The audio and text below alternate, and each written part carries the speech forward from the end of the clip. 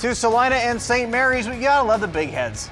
Having some fun in the horseshoe. St. Mary's having more fun though, up 17 in the fourth quarter. Austin Marks with the two-handed slam. The Buckeye throwing it down. That's Parks again with a nice touchdown low for 2. Then St. Mary's on the fast break, and Jace Turner lays it up and in with the left hand.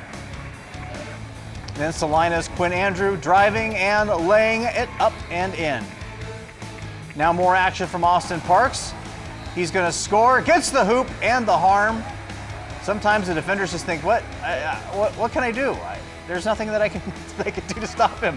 And then Turner blocking the jump shot here. St. Mary's doing it on both ends, but most importantly on the scoreboard, 59-37. They get the victory tonight.